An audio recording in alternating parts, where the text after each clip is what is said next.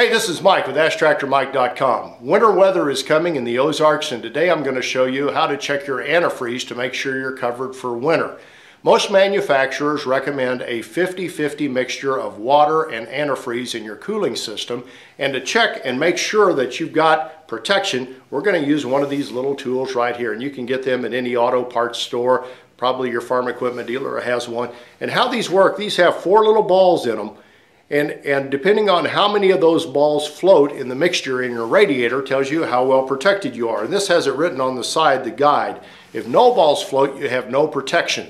And with no protection, when the fluid in your cooling system froze, it could crack the block on your tractor, and we definitely don't want that. If 1 ball floats, you're safe to plus 15 degrees Fahrenheit.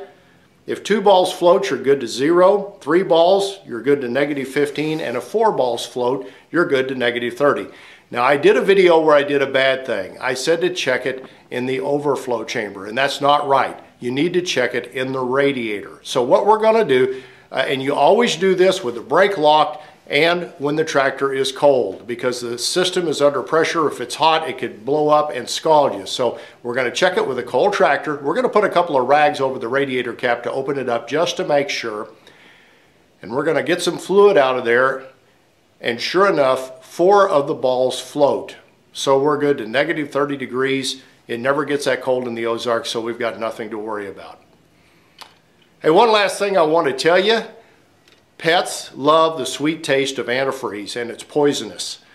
We don't want to kill your dog or cat, so if you spilled anything when you were doing this, clean it up. Hey, I survive on web traffic. I'd be honored if you share this with other people. If you'd like to subscribe to my YouTube channel, I'd very much appreciate it. I also have a Facebook page where I talk about tractor things and industry things too. I go into a little bit more depth about what's going on in the tractor industry. It's called Ask Tractor Mike. Hey, thanks for watching.